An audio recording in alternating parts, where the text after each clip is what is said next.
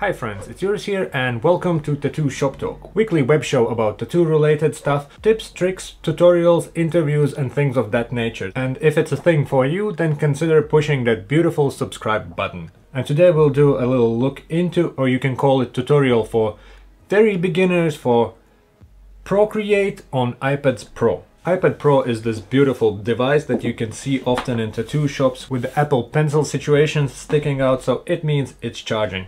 People have been busy. And the most popular app for tattooists, at least the ones I know, is an app called Procreate. There's also other apps like Sketchbook and many more, and you can check my previous video about device itself, and in comment section you can find many apps mentioned by you people, and they are both for iPads and Android devices, but I'll talk about Procreate this time because Procreate is the app that I use personally and most of the tattooists around me use, and that was also the reason why I chose it, because I can always ask for advice and exchange sort of experience. A little note here: if you're looking for videos on how to create awesome artworks and things of that nature, then this is not for you. This will be a video about very beginnings, or maybe you just bought the iPad and you want to understand how that thing works, or you just consider buying it and you don't have much experience with digital artwork creation. So this will be very basic explanation on what is what.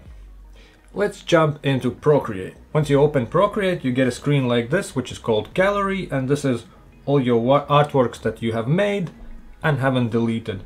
And if you tap a plus button, there's options where you can choose a new sheet. There's a pre-made sizes and you can make custom ones. Most popular is A4, you can get A3.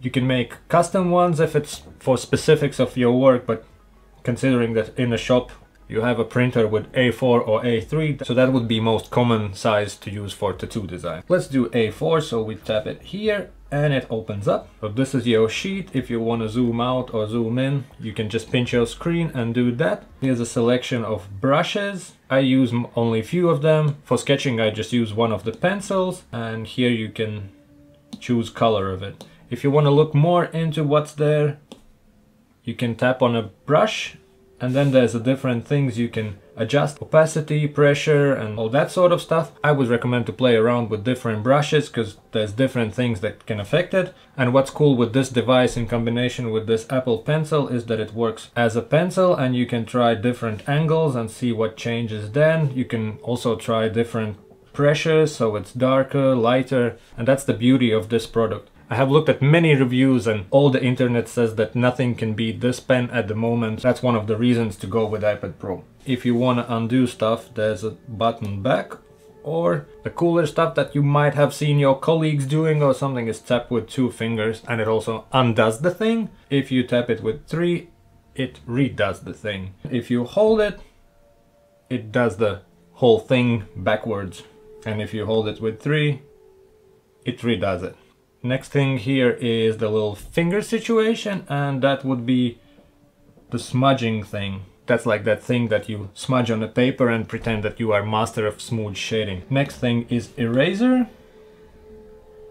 And erasers work the same like brushes, so there's different shapes and sizes. And next thing is layers, and layers is the most important thing if you haven't done any digital stuff, because once you understand layers, you understand the rest of the thing. Layers would be like those transparent sheets of paper that you design your stuff on. So you can do one layer and then you put next sheet over it and trace through that, and then you put next one and trace through that. So layers would be like those different sheets of tracing paper, only they are all stacked in this device, which is super useful and saves a lot of space and paper. As for brushes, I use pencil, and I use from inking section Studio Pen, and you can click on that and you can play around with all sorts of settings. Some people like them going all flowy and crazy. There's settings like Streamline where you can make it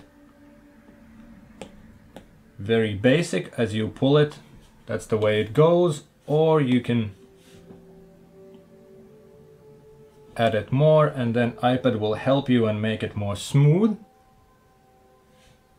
and you look more professional with your drawing skills. If you want to change colors, you tap this little last round circle thing, and you can choose colors here from the circle, and then you can make them brighter, less saturated, darker. So if you want to do what all the cool kids do, you can start with, let's say, red.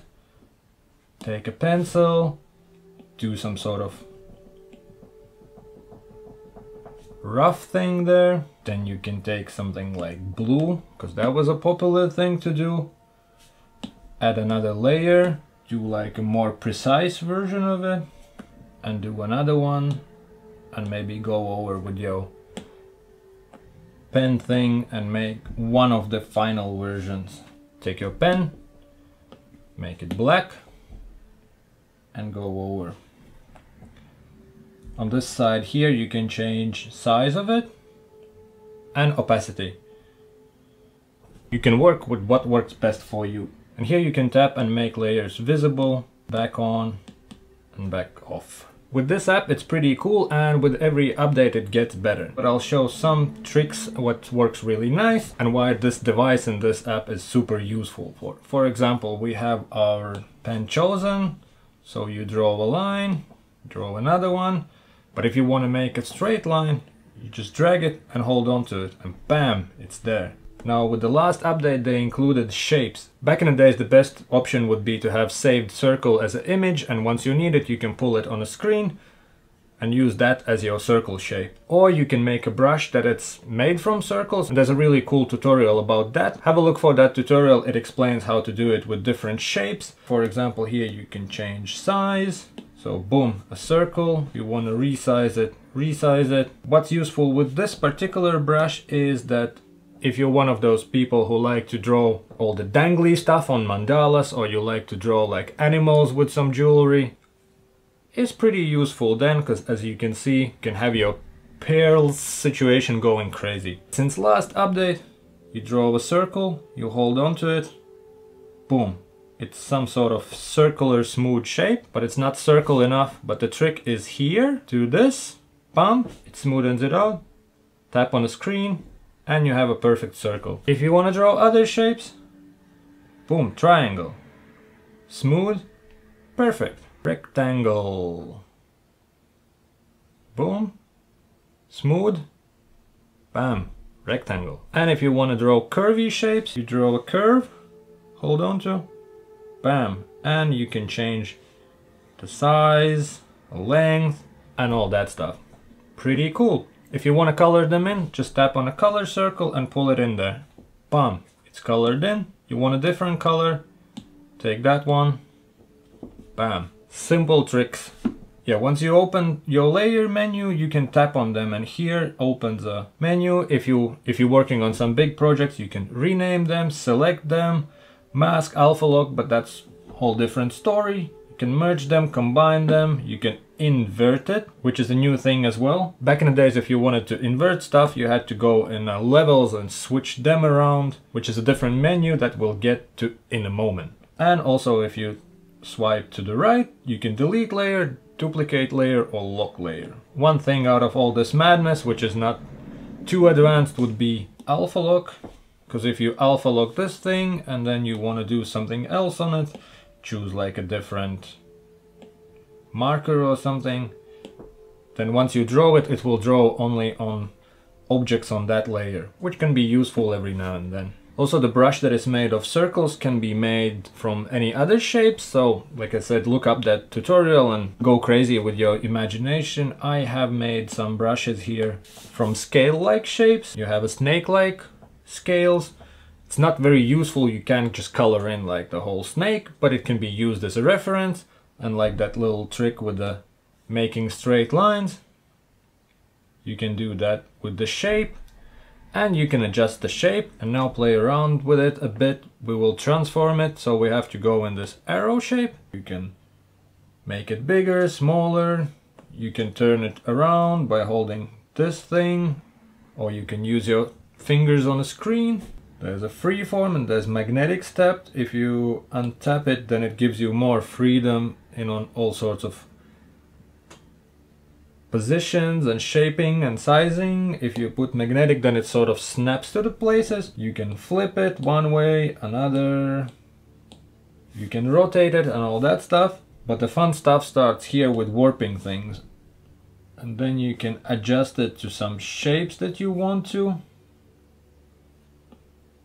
And that can be helpful with this particular scaly situation if you want to draw some snake or something and figure out which way things should go. Like I said, you can't do the whole thing, but it could be a nice reference point. Here is a selection. Say there's a rough daggery shape, and with the selection tool you can draw around it, and once you connect those bits you have selected it, then you can invert selection, or you can duplicate selection and it shows in the layers. Or if you want to select part of it, just tap on selection tool. You can just tap on things like boom, boom, boom, boom, boom. And let's say I want to stretch it or shrink that part. I can do that thing. I can undo magnetics and just do it like that and put it in position. If you have trouble to get it right in a position, you can just tap on sides and it will move it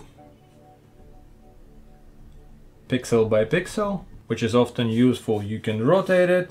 Sometimes you want to flip things and match them, so that's where the tapping could be useful, so because it doesn't always snap as you want it to. Then we have opacity, which is very useful. So let's say you draw this thing in black, but you want to refine it, you put another layer, and if you draw on that one, the thing is same color and you can't see which is what, especially if the bottom layer is darker. So then we go into bottom layer, tapping here and putting opacity down so it becomes lighter, and then we go back to the next layer. That's one thing, is not to forget on which layer you on, because you can spend a lot of time doing things that you should do on different layer, but if you do on the same one, you wasted a lot of time. So now we're on a new layer, and even if it's the same color, we go over it and you can see what's going on. Hold on to it, it straightens the line, boom. But let's say I want to make a dagger and I want to make it super symmetrical. Then we are going to the next menu, which is this wrench thing. You can insert photos if you want to work with photos, or some reference pictures or things of that nature. But the fun part is here, canvas. You push on canvas and then you switch on drawing guide. You go into edit drawing guide. So most useful would be symmetry here. And symmetry can be vertical, horizontal, quadrant, radial. This time we'll use this one, vertical one. So we can either position the dagger on the center, or from here we can put center on the center of dagger. Zoom in a bit. Done. Tap on layer and it shows that it's assisted. If you tap on it here, it shows the drawing assist. If you want to switch it off, you can switch it off, or you can just make a new layer and work further. Let's say that I know what's going on and I want to go with the pen over it. By holding and dragging them, you can reposition layers. We'll make lighter. This one make assisted. We have chosen our pen. Boom. And it mirrors the image on both sides. It will be super symmetrical. Be careful with the middle because things can get funky. And it doesn't matter which side you draw on, things will mirror no matter what. And this part I want to switch assistant off or make a new layer. I like to make new layers because then I can always go back to that layer and add some changes if necessary. So I'll add new layer and I'll do these things here. Switch the bottom layer off and we have some sort of a dagger. So here you go, a little cute dagger thing. And another thing in the wrench menu is this little camera thing where you can check time-lapse of your design process if you want to post it on your social media or just show it off to your friends. So you can press time-lapse replay and it shows everything what you've done. Boom, boom, boom, boom, boom, boom, boom, boom. And the last thing you want to do, you go in this little wrench, share. You can share it as a PSD, which would work with Photoshop, or if you have your design ready and you have the final option, let's say we want to get this thing out, then we go in this menu, press share, and we can export it as JPEG, for example, because that will open on any computer. Press JPEG, and then you can send it to your work computer with like email, Gmail, Messenger, you can put it on your drive, or if you have option to print wirelessly, you can print it wirelessly from your device, but then perfect sizing can be a bit of an issue. But if you got this far, you'll find a way. So that would be very basics. Like I said, it's just rough explanations, what tools are there, how layers work. It's not about creating awesome artwork, because there's other people who make those tutorials and they're very good with that. iPad is a very useful tool if you want to make quick walk-in designs. You can use it if you want to add a dash of custom to all those Pinterest designs that you see every day. If you're into some custom lettering, you can layer stuff and do that stuff, and there's a lot of different types of pens and brushes that you can use. You can trace stuff. You can, if you want to shamelessly copy stuff, this is perfect tool for that. If you want to copy and customize stuff, if you want to trace some references, this is perfect tool. One thing I want to mention, that Procreate is wonderful app and iPad Pro is wonderful tool, but you need some extras. iPad itself, obviously, it doesn't come with this pen, which is very important part of it. Just having iPad without this is really no point if you work in a tattooing. So one thing you need is this pen. Next thing would be accessories, and I like these type of covers where you can place your pen on the side here and it's not gonna get lost. You can also use this cover as a support if you want to place it one way or another way. In this sort of position, it even have a holder for your pencil. Apple Pencil. I've seen on some tutorials that people use like a matte cover for screen. It's not only used as a screen protector, but it makes it a bit smoother, and it makes even that pencil-like sound. With this type of screen, hand sometimes tends to stick to it, and with that type of screen protectors, that issue should be sorted. But I'm scared to put something on the screen. I'm not entirely sure how it's gonna work and how it's gonna interfere with the pencil and all. You can also buy all sorts of like grips for pens, which makes it bulkier if you wanted that tattoo grip feel. I'm not using those because I don't feel like I need one. And also then you can't store it here. Then also you can't charge it so easily, so it have to hang down over some side, because this part would be bulkier and it will sort of push on this connector. And also my colleague had an issue when it rolled off the table, and then it makes it sort of tip heavier, and it landed with this very important part down, and this destroyed the pencil, and that's like 100 euros down the drain. And last thing I would like to mention is chargers, because it comes with one of these type of chargers, and it takes forever to charge iPad, especially the big size, the 12.9 inch one.